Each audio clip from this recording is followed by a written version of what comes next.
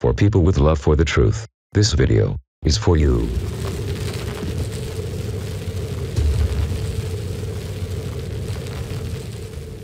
More than ever before, the love for the truth has become a prerequisite to heal from the narcissistic abuse. We live in a world corrupted by satanic narcissists who keep people away from the truth. Gaslight and deceptions are the way these creatures hunt souls for Satan, the first narcissist. Some people have not awakened yet to the fact we live in a spiritual warfare. Regardless if you choose to deny this, it doesn't make this situation go away. Therefore, when you choose to wake up and take responsibility for the love of the truth, and be responsible for your soul, you rise up and stand with God against Satan's minions, the narcissists, who create abuse in your life to snatch your soul to Satan. Why is that? Because Satan hunts souls among the hurting. Narcissists keep on abusing you, trying to tell you that your life is not worth living. They torture you to convince you that the best thing for you is death. If you are tired and want rest, then they will tell you that death will be rest. If you feel pain, they will tell you that death will bring relief from the pain. If you are lonely, they will tell you death will solve that too. It is all lies. They just want you to be separated from God, so God won't bless you with His love. This is a battle for your soul, and Satan wants your soul lost for eternity, and God wants you to be saved and your soul to live with Him forever. It is up to you which one wins. You have to fight it and turn to God and ask for His help. You have to ask for His forgiveness and for Him to give you life and not have to fight this alone. God will stand beside you and save you. I hope you choose consciously with love for the truth. I am just a humble messenger, along with other brothers and sisters, trying to encourage people to wake up to the spiritual warfare at hand and save souls in the name of Jesus Christ. God bless you. Please remember, truth is freedom. When will these things be, and what will be the sign of your coming and of the end of the age? What will show us? What will it be about society, about the world? What will the conditions be? What can we look forward to in a sense that will tell us that you are coming soon? Matthew chapter 24, beginning at verse 37. Now, in answer to this question, what will be the sign of your coming and of the end of the age? But as the days of Noah were, so also will the coming of the Son of Man be. For as in the days before the flood, they were eating and drinking, marrying and giving in marriage, until the day that Noah entered the ark. Now please, eating and drinking and marrying and giving in marriage is not an evil thing. Really what he's really speaking here is that society will just be carrying on as if there's 1,000 years ahead of them. Most people will be completely unaware of the day that they're living in. They will not know that the end of all things has come upon them. And they did not know, verse 39, until the flood came and took them all away. So also will the coming of the Son of Man be. Then two men will be in the field, one will be taken and the other left. Two women will be grinding at the mill, one will be taken and the other left. Watch therefore, for you do not know what hour your Lord is coming. But know this, that if the master of the house had known what hour the thief would come, he would have watched and not allowed his house to be broken into. Therefore you also be ready, for the Son of Man is coming at an hour that you do not expect. Be ready. Be ready. Jesus Christ is coming for His church at a time when many, many people are not going to be aware of it, not going to be ready for it. Now, the first implication when you begin to read this passage of Scripture is that society in the last days might degenerate to the point that it looked very much like the society in Noah's day. In Genesis chapter 6, verses 5 and verse 11 says, "The Lord saw that the wickedness of man," this is in Noah's day, "was great in the earth, and that every intent of the thoughts of his heart was only evil continually. The earth also, verse 11, was corrupt before God, and the earth was filled with violence. Violence is now becoming accepted in our society. Lying is a standard way of life. Truth, as Isaiah said, has fallen into the street. Morality is no longer anywhere to be found. People are taking evil and calling it good, and taking the good of God and calling it evil, exactly as the scripture foretold the last days would be. Paul the Apostle in 2 Timothy chapter 3 calls it a perilous time in the last day. Perilous. Is there something in your heart that tells you that we're living in such a time right now? A time when you feel that all hell could break loose in our streets, our society, almost any moment. That there's a seething anger in society just waiting for a moment to manifest itself. Civility is breaking down. The desire to love and forgive and to have order, that which was part of the framework of our society, because we were founded, whether or not you agree, it is historical. We were founded on a Judeo-Christian ethic in America. There was a value system. The value system of our laws and our society and our marriages and everything was based on the Word of God. Now that we've taken the Word of God and we're throwing it out of our institutions, out of our schools, and left to navigate our own sense of righteousness, we are becoming the very people that the Apostle Paul warned about in the last days. He called it perilous, dangerous times will come, difficult times. Jesus said it would become so difficult on the earth that men's hearts would begin to fail because of the struggles and trials and troubles that will come into this world as we know it. He says men will be lovers of themselves, lovers of money, boasters, proud, blasphemers, disobedient to parents, unthankful, unholy, unloving, unforgiving, slanderers, no self-control, brutal, haters of those that are good, traitors. In other words, you can't trust anybody's word anymore. Truth is not to be found. Truth, you can't believe anything. You can't even believe, you can hardly believe anything now that anybody says. Headstrong, haughty, lovers of pleasure more than lovers of God. And the worst thing of all in all of this is having a form of godliness but denying its power. From such people, Paul says, turn away. Covering the whole thing up in a man-made, powerless, bankrupt sense of righteousness called religion, some kind of religion of some sort that will be characteristic of the last days. Now, thank God that in spite of the wickedness in Noah's day of that moment, there was still somebody that could hear the voice of God. That's why in Hebrews, the writer of Hebrews says, today, if you can hear his voice, don't harden your heart against his voice. If you can still hear, thank God. If it makes you uncomfortable, thank God. That means you can still hear. If it causes you your palms to sweat today, if it causes your heart to beat, if it causes you to feel like running out of this place, thank God. That means you can still hear. When you can't hear any longer, that means you can be sitting here a complete reprobate, totally outside of the presence and the kingdom of God. I can preach whatever I want. It's just like water off a duck's back. It means nothing to you.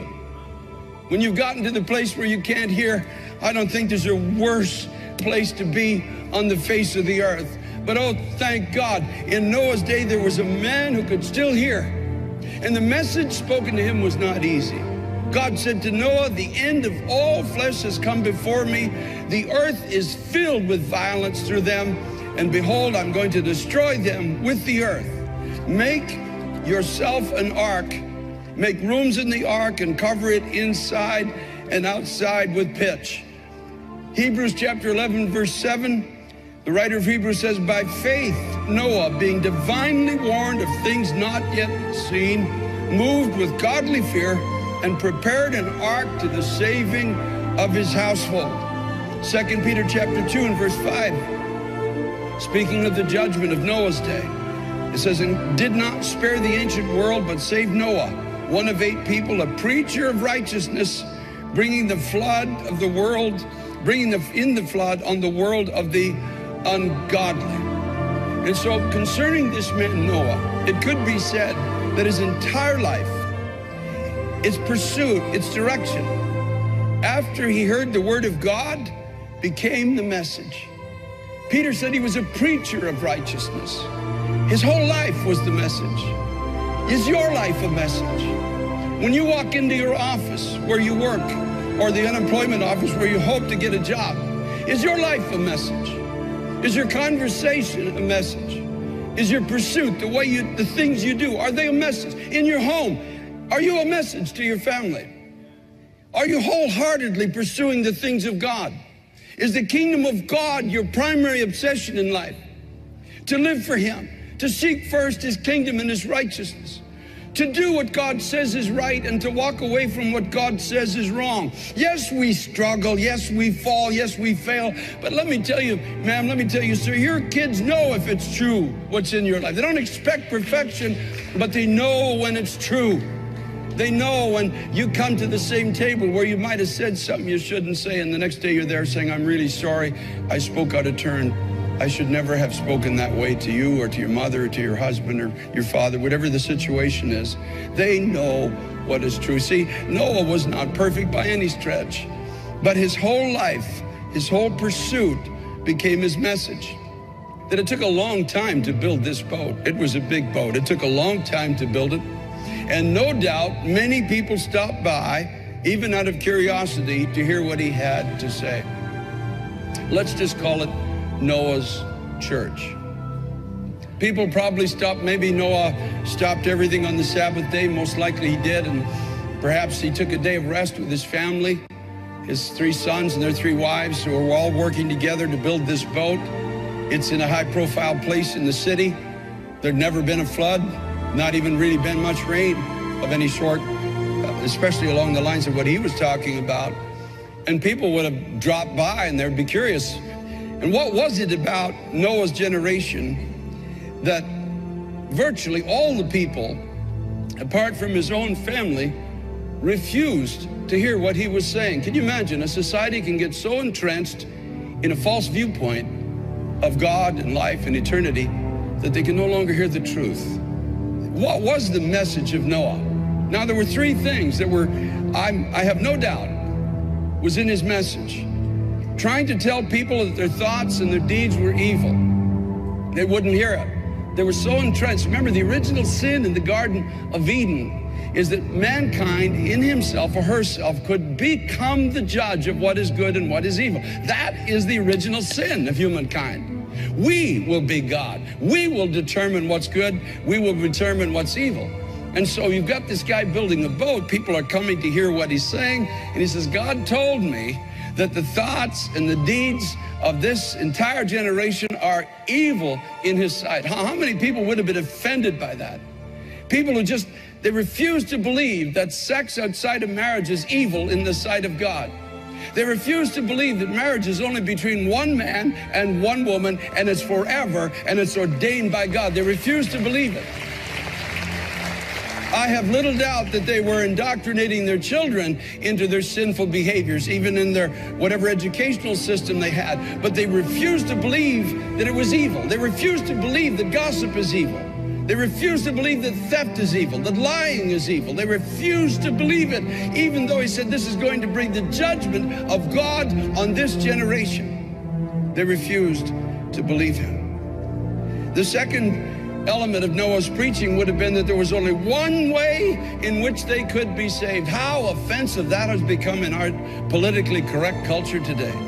There still is only one way. Jesus said, I am the way, the truth, and the life, and no one comes to the Father except through me. You do what you want, you craft your own religion, you invent your own philosophy, but you will not get to heaven apart from a living relationship with the Son of God who died for you. It requires you to admit that you're a sinner, to believe that he died in your place, and to confess him as your Lord and Savior. And the third thing that he preaches that God was soon going to judge all the earth. Imagine, you know, Peter the apostle said in the last days, scoffers are going to arise. Scoffers who say, come on, we've heard this thing for 2,000 years. Everything just goes on the way it always has. Stop listening to these people, they're all crazy. God's not going to judge the earth. God loves the earth just as it is. He's not going to judge it. There's the day of his coming is, the scripture says they're going to put far away the day of his coming. But a second question came to my heart as I was working on this is, were there not some people who believed him? You know, there are people here today, you're not really into the work, but you're not out either. You don't fully deny what I'm telling you today, but you're not in. You believe, but only to a point. And quite possibly they believed, but none was willing to leave the good life of their present day to embrace such an all-consuming project. I mean, this boat was going to take years to build and to finish. In other words, do I really want to spend my life doing this? There's so much out there. I mean, the generation of that time probably had a lot to, you know, as Jesus said, marrying, giving in marriage, buying and selling, eating and drinking. There's just so much that life had to offer them. Why would I want to give my all to this project?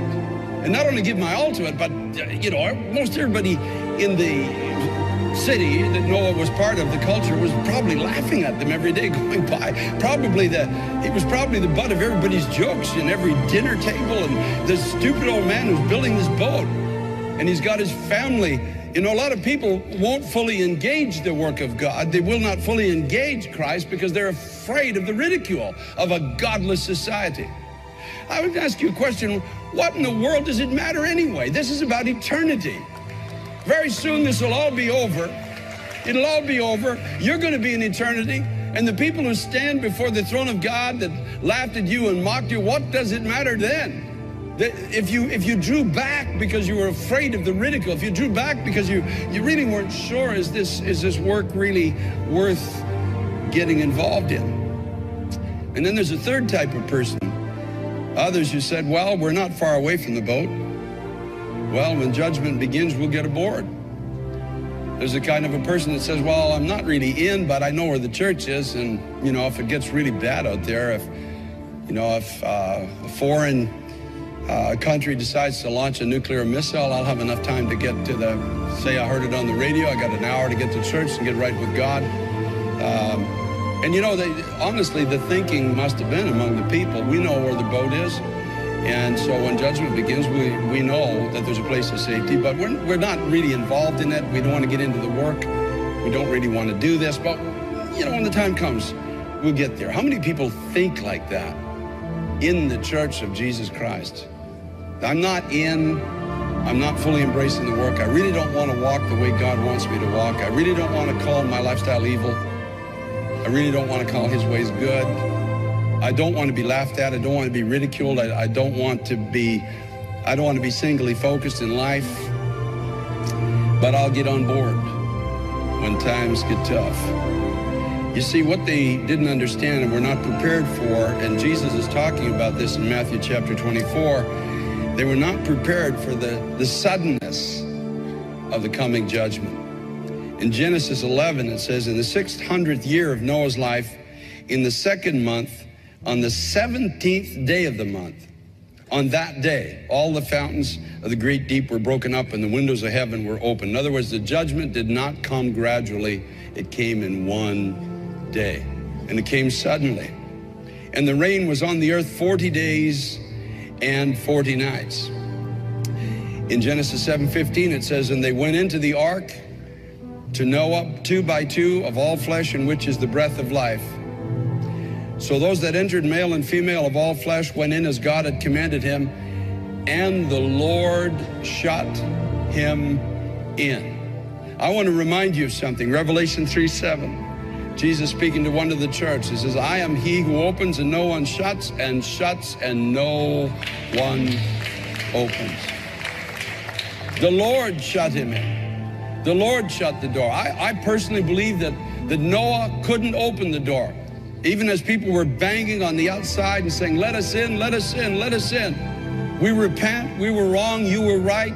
As the water was a foot deep, as the water came to their knees, as the water came to their waist, as they started banging on the door, he couldn't open it if he wanted to because the Lord had closed the door.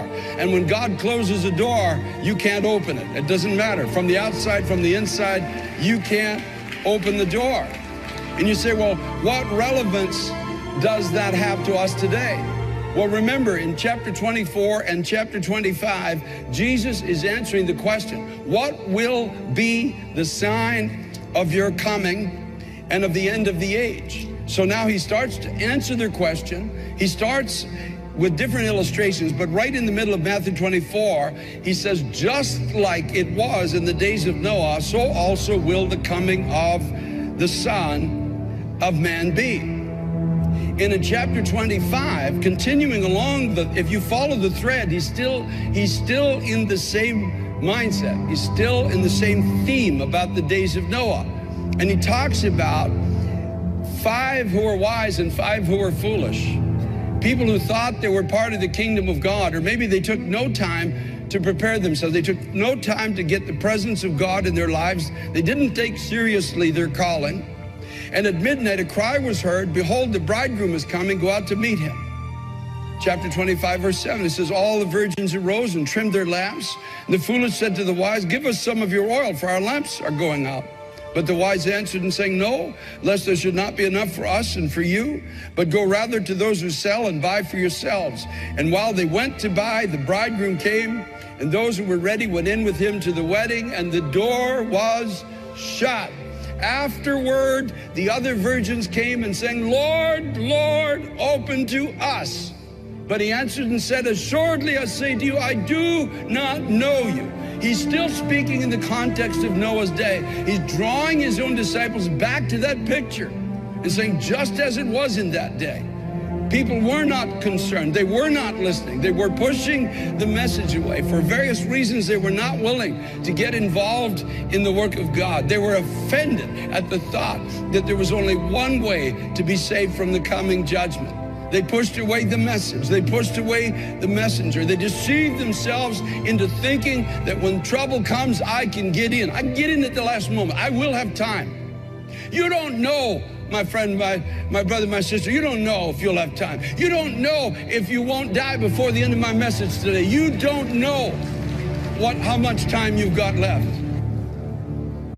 If you were in the proximity to this church, based on this scripture, and it came on 1010 Winds on the radio that some nation just launched a preemptive nuclear strike against the United States. And realistically, if they're going to do that, guess what city is going to get hit first? New York City is the bullseye in America. And so you heard on the radio that the missile is going to be here in about an hour, and anybody within a 100-mile radius is going to die. You know you don't even have time to drive 100 miles to get out and away from it. So what do? You come to the church. That's exactly what Jesus said is going to happen in the last days. You knew where to go. You knew where strength was. You knew what the message was. And you come in at the last moment and start saying, as you get close to the church, people are worshiping as we are today. They're praising, they're clapping. We're soon going to be in the presence of God. Oh, Jesus, thank you, Lord, for your redemption. But you walk in a panic, see, because you never made the break. You never really opened your heart. And you come and you're looking for somebody to give you something that only God can give you. Give us of your oil. Our lamps are gone out. We can't give to you. And you're trying to knock, you're trying to get in. But I can tell you, I saw this on 9/11. It's very hard to get right with God when you're in a panic. Very, very hard to find that doorway of peace when you're in a panic. And we saw it here. We saw people night after night after night coming in, falling on their knees, terrified of what was coming our way, not knowing the depth of what terrorism was going to bring into our society, but unable to really lay hold of God. We personally witnessed it, folks, people trying to get in, and it seemed like the doorway to them was locked. It's very dangerous to play games with this kind of truth. When you hear the truth of the cross, you hear the truth of salvation, and you push it aside. But I want to encourage you with these words this morning, that Noah, in spite of the evil of the day, took his family with him. Because of his message, because of his character, and because of his life pursuit. I thank God, and I will thank God to my grave. When I get to heaven, there's a man called Irv. I'm going to seek him out, and I'm going to hug him for 1,000 years. I thank God for the man who came to my house. I thank God for the man who sat before me, and I was not won to the Lord by his doctrine. I was won by his character. There was a difference. I didn't listen to what he had to say until I knew what kind of a man he was. And I saw something in that man. I saw something in his character. There was something divine in him. Even when I pushed his buttons or I trash talked him or I made fun of him, he responded to me in such a different way. And his heart was fixed on my soul. And I was so given. Why does this man care about me? Why does he keep coming back to my house? He's a good cop. He's a career guy. He's advancing in his career. He's got lots on the ball. Why is he wasting every Wednesday night coming to my house? Because he was building the kingdom of God.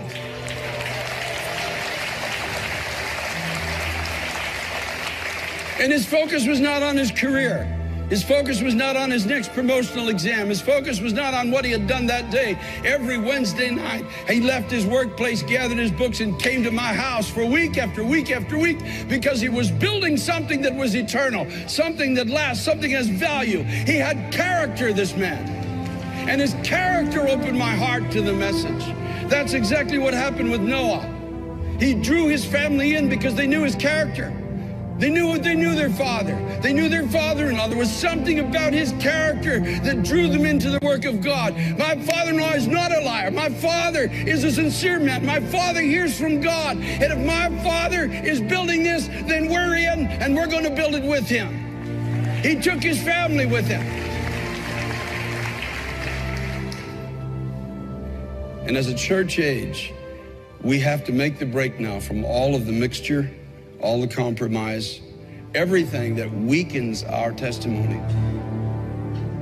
When people come in contact with you, your character is the first witness of Christ that they will receive. They will not listen to what you say until they see your character.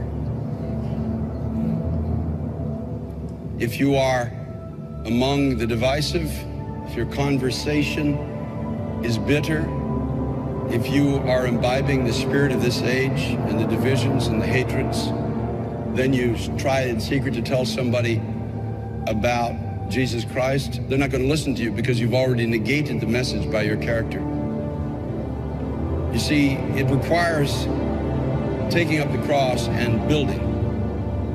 Our focus comes into building the kingdom of God, and we are willing to endure the persecution of a fallen society, the laughter, the snickers. In our hearts, we feel sorry for them because they face an eternity that the Bible describes as something that we can't fully comprehend because of its torment with our natural mind. And so my question to you this morning is, are you a man or woman of character? Are you letting the character of Christ be formed in you? If you've opened your heart to Jesus Christ, if you've received him as your Savior, are you letting the Holy Spirit lead you into the Word of God? Is the Word of God becoming your guide for life? When you walk into a room and people are tearing apart our present leadership in the country, are you among those who say, well, the Bible says we should pray. Could we do that right now? Could we just pray for our leaders? Paul the Apostle, when Paul the Apostle said, pray for our leaders that we may live a godly and peaceable life, he was talking about Caesar. You understand that at that time? What are you building? What is your message? As the Church of Jesus Christ, I implore you with all of my heart, as Noah must have implored his generation, get up and get right with God. Take your family with you into heaven. Not only into the work of God, but into heaven itself. Take your family with you. And your character will speak a lot more than your words will. Take your family with you. It's time to get up and build. I don't know how much time we've got, but I know that our judgment could be nearer than when we first heard that it was coming. I remind you that when this church was founded in 1987, God told our founding pastor, David Wilkerson, I'm setting up a church in Times Square to warn the city of a coming judgment and to gather as many people as can still hear the gospel of Jesus Christ. So you are here today. This is our 31st year as a church. God himself only knows what that day will be when it's all over for you and for me. But till that day, we have time. We have time to get up. We have time to get right. We have time to get in. We have time to say, I'm going to build with you, Jesus. I'm going to let you be God to me. What you call evil, I won't call good anymore. You will guide me. You will be my Savior, my Lord, my King. From this day forward, I yield my life to you. Yield my reputation to you. I yield my future into your hands.